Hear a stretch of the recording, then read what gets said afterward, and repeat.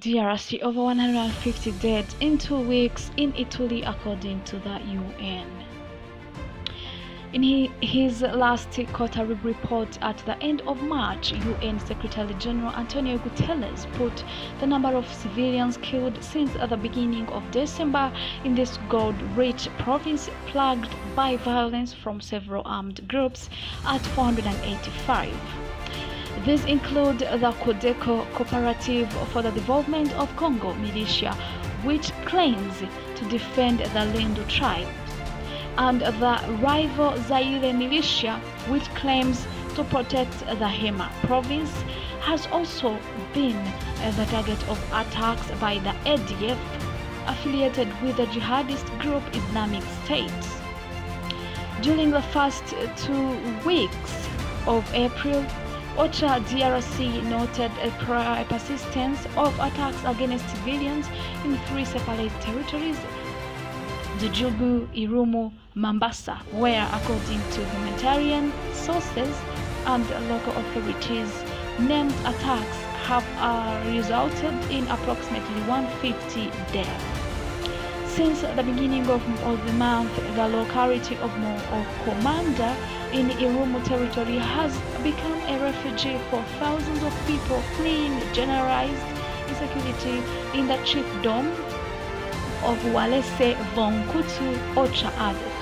The UN Humanitarian Coordinator Office also reports attacks on basic infrastructure, including the Rimba Health Center, ransacked on April 12th by the armed elements.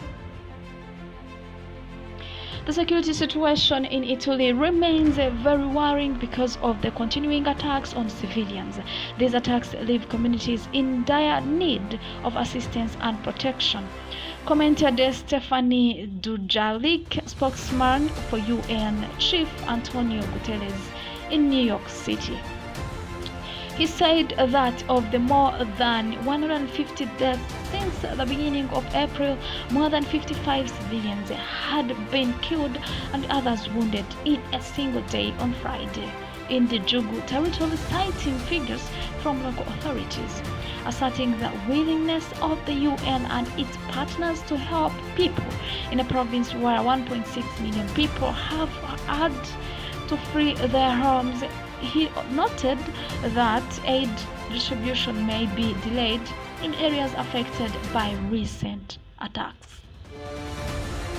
The authorities must strengthen measures to protect civilians, he pleaded.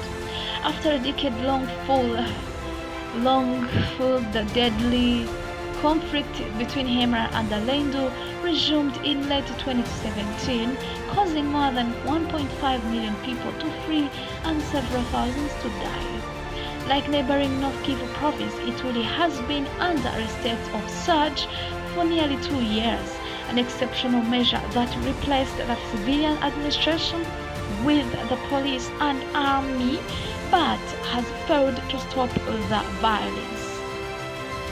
Thank you so much for watching. Peace.